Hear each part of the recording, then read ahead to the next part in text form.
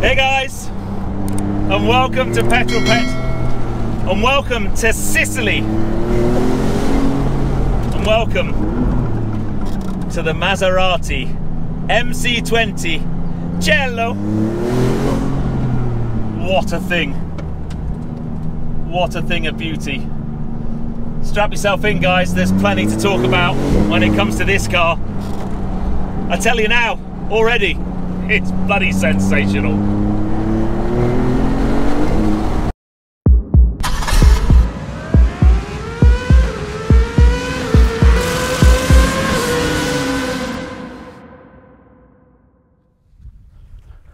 Welcome to Sicily, and welcome to the Maserati MC20 Cielo. What a beautiful car, but it's a complete accident that the colour of the car and the colour of the seats pretty much reflect the colour of the lake behind me. But let's just talk about this new offering from Maserati. It is a beautiful car, no doubt. But for me, there's a really interesting story, and that is that there are actually three cars in one here, really. Maserati decided from the ground up to design a platform that could do three things. The first thing we saw from them was earlier this year, the MC20 Coupé, a beautiful car. If you watched the channel, you may well have seen that I went up the hill at the Goodwood Festival of Speed in the MC20 Coupé. In the back, a 3-litre turbocharged petrol engine producing basically ridiculous numbers. This car will do 0 to 60 in 2.9 seconds. But that was just iteration number one. The second iteration of these three cars in one is this, the Cielo. It is a spider. Although in Maserati language it is a Cielo, in Italian Cielo means sky. And what a beautiful day today to kind of link the two things together. This car is all about taking the roof down, enjoying your environment. So what's basically happened is we've chopped the roof off. Now normally when you do that in any kind of car, you affect the torsional rigidity and it does horrible things to the handling. This car has a carbon fibre subframe. It's torsionally very stiff anyway. And normally the Coupe would have a carbon fibre roof, but what's happened now is we've removed the carbon fibre roof and replaced it with a combination of aluminium and glass electric folding roof. It's actually stowed away behind this deck here. The roof will raise and lower in about 11 seconds at speeds of up to 50 kilometers an hour. But the amazing thing is, although it does affect the torsional stiffness a little bit, talking to the design engineers here at Maserati, the numbers are slightly lower, but a normal driver wouldn't recognize that characteristic on the road. And the weight penalty you pay is only an extra 65 kilos for having the ability to drop the roof. And for me, you've got now two cars in one. You can drive it as a coupe, but then this little glass window here, even with the roof up, can lower and you get the noise from the back of the car, but you're surrounded in this cocoon of luxury. Or on a day like today, drop the roof and hey presto, you have a beautiful spider. But this car from the ground up was designed to be three things: a coupe, a spider, and a full battery electric vehicle. So in the near future, there will be a fully electric version of this MC20. And I find that really interesting because when you look at the underpinnings of the car, pretty much almost like from that line down, all three cars are very, very similar. The architecture underneath based on a carbon fibre subframe, but it has all of the anchoring points and all of the connectivity points for not only the V6 petrol engine that is in the back of the Coupe and the Spider, but also looking forward, the electric motors and battery pack for the full BEV version. And then when you go, if you like, above its waistline, that's when the different body styles and different aesthetics take shape. But a very, very interesting car. The spec of this particular car, there isn't a lightweight version of the Cielo, but what the team have done when they've spec'd this is chosen all of the lightweight options. It's got the lightweight sports seats, which I just think look absolutely beautiful. The car's predominantly carbon fibre anyway, but there's a lot of exposed carbon fibre along the side skirts. There's a little lip spoiler at the back. The rear diffuser, the front splitter are all exposed carbon fibre. Even things like inside the stereo choice of this, they've chosen the bass stereo because that has less speakers than the premium stereo and therefore it weighs a little bit less. The only lightweight option that isn't on this car, it has the carbon ceramic brakes for extra stopping power, lower unsprung mass, but there is a carbon fibre wheel option. This car doesn't have it, and I have to say, having driven this car all day, I'm so pleased The wheel option, I believe it's somewhere in the region of about 20,000 euros extra. And therefore, you know, one dink of a wheel and you're probably looking at a horrible bill of, I don't know, £8,000. I'm not so sure I'd want that, but look at it. It's a beautiful, beautiful thing. Interior wise, very similar to the Coupe. The big difference actually, if you open these doors, they do come out quite a bit. So you need a bit of parking space on the right-hand side of the car or the left-hand side for the left door. But it's a beautiful interior. Two main touchscreen displays. The big difference is the drive selector knob in the middle has changed from the Coupe, although I believe the Coupe will be getting that. Gone is the aluminium and machined finish. Now is a little screen on top that tells you which driving mode you're in. It's much easier while you're driving to see that. Bought a beautiful, beautiful car. But I'm in Sicily. The weather is beautiful. I'm going to have to just take this car, find some beautiful Sicilian roads, and enjoy myself. Now, the last thing to mention when you get in is if I were to get into something like an Audi R8 Spider or a Hurricane Spider, as soon as you put the roof mechanism in, you lose so much leg room. And I'm actually sat in here, dare I say it, almost needing to pull the seat forward a little bit, but beautiful Italian roads beckon, people. Let's go and find some. Let's hunt some roads and have a bit of fun.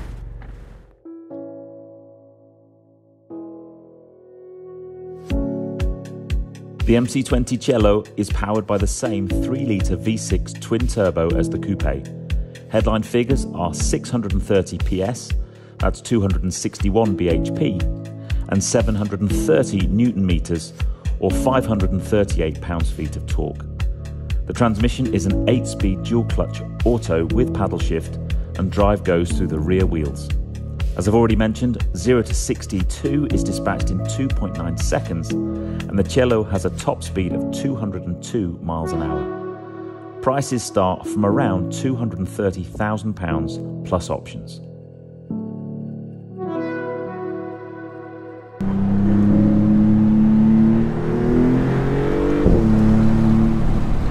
Now, I'm a big soft top fan, and I'm in Sicily, and the weather today is beautiful, and this car is called the Cielo, and in Italy Cielo means sky, and there's lots of it today. It's bright blue and I can see it right up there. Beautiful. So's this road. So let's start in GT mode. There's 4 drive modes in the car: Wet, GT, Sport and Corsa. GT is your default mode. I've also gone into the manual gear change. But the other thing in GT mode is the dampers. I've got 2 settings for the dampers. I'm in the softer damper setting. So this is your miles blaster mode. You could sit in this car for a long time, do lots and lots of miles and not be crashed about and have your filling shaken out. It's pretty tight round here in places. It's a fairly wide car.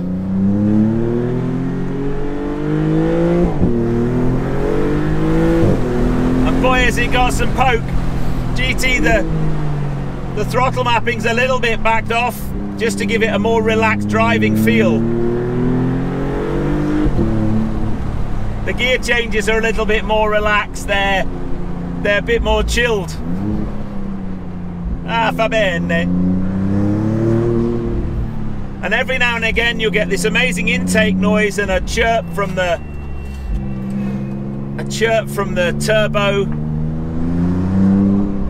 And that, for me, when you take the roof off of a car, you get that extra theatre, that extra drama. And here in Sicily you've also got the smells. You can smell the olive groves and the wildlife. It's just a stunning, stunning thing.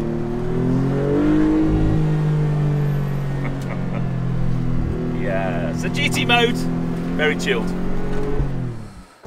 There's quite a lot of tridents on this car though. Let's start here. There's one on the main badge and there's a huge one on the radiator grille covered in dead bugs because I've been driving this car quite hard today. One here and one there. They're nice. There's a huge one on this rear deck. Only visible if you're being followed by a helicopter or a drone, or when you close your soft top, because this whole deck lifts up and everybody can see how big your trident is. And finally, the ones you might have to look closest for. The obvious ones are on the centre cap of each wheel, but the actual alloy wheel design has tridents in it too. There's one there, and one there, and I think that is just cool. I think it's getting a bit more twisty, so I think I'm going to step it up a mode and go into sport mode. Again, I'm just going to twist the selector to the right hand side. The instrument view in front of me changes. Now, two main things have happened here. Now I've got a sharper throttle mapping. I've got much more wastegate chirps and noises from that V6 behind me.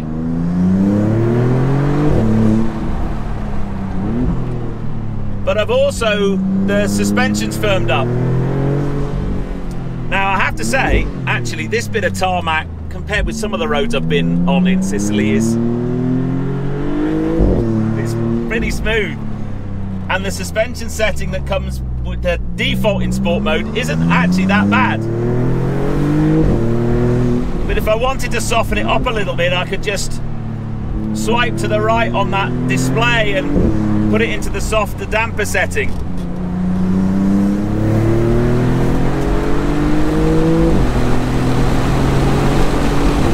Oh yeah. Oh my god. This is a rapid car. Now, one of the things I'm not going to do today is a launch. But this car in launch control will do 0 to 100 kilometers an hour, 0 to 62 miles an hour, in 2.9 seconds. And I have every reason to believe that that's the case. These carbon ceramics, now they're a little bit warmer, they've got a nice feel. They're a tiny bit dead when you first get in the car. But, oh wow. You have to be on your A game here.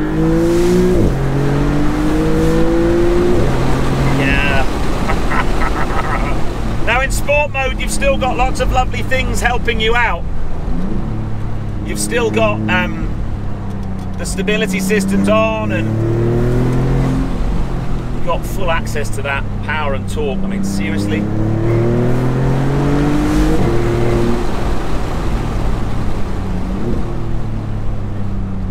The steering feel is just delicious. I've not been driving the car that long. There's some slow down markings here. Not been driving the car that long, but it's already giving me a great deal of confidence. Just when you come out of a corner and you get on the gas, it's got some grunt, this car. The gear change in sport now is much more aggressive. It's a real bang. In GT mode it was laid up, it was backed off a little bit, much more relaxed. This is definitely much more of a kind of sport oriented mode.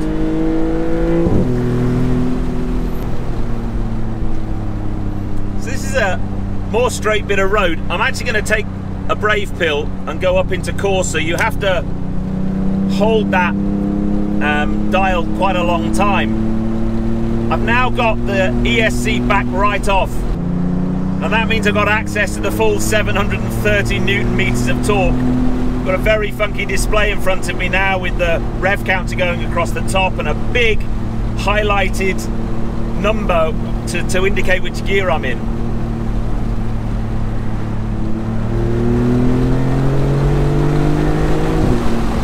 The suspension's firmed up even more now. And this is Corsa, it's meant for track use only, really. But I have to say, I expected it to be horrendous. This tarmac's actually quite a nice piece of tarmac.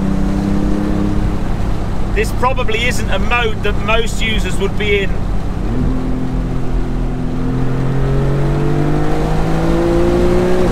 Oh yeah, you see the gear changes are really quick, really punchy, and it's just you and the car. There's nothing really helping you out here. So dry conditions, nice warm tyres, all of those things, nice straight bit of road. That for me and my level of driving talent, that's Corsa. But yes, quite impressive. But I think when we go back into the more hilly, mountainy stuff, I think I go back into sport, soften the dampers up a little bit. That's definitely petrol ped mode. That's where I'm happy. But oh, this thing, it's naughty.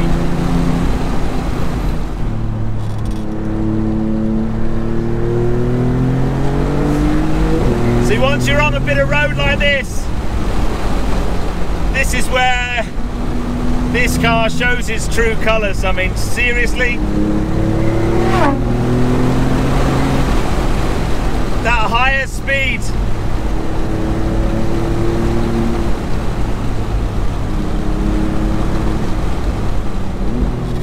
there's a lot of aero on this car. It produces around about 100 kilos of downforce at 200 kilometers an hour, which, considering it's got no real kind of trick bits of aero stock on it, no big wings or anything. But for me on a road like this, it's just the steering feel is delicious. It's got a real weight to it. It's a precise tool in your hands. But for me, it's the throttle response and the torque from that V6 turbo. It's just devastating. I mean, seriously, devastating. You come out of a corner, you know, like this one, down into second. I don't know this road, so I'm having to be as careful as I can be. Nice, long, gentle radius, and then it's the punch out of the corners, I think, for me. It's just a mega bit of kit, this car. Mega bit of kit. Here we go, and go. Oh.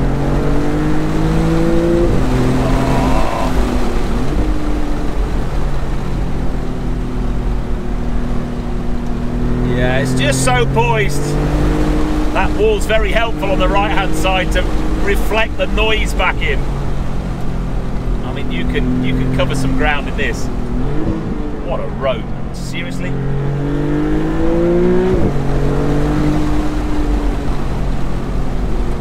Yeah, the locals do like driving on the wrong side of the road. I'm doing well here. I'm in a foreign country in a left-hand drive car. Oh yes, look at this road.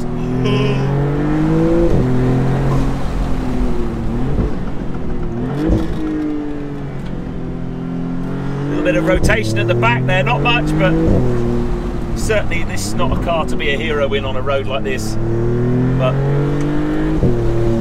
it is just oh my god, I now see why this centres this way. I mean, this road is just a delight. Tight corner, nice big long straight opening up, oncoming white van look, and then bury it.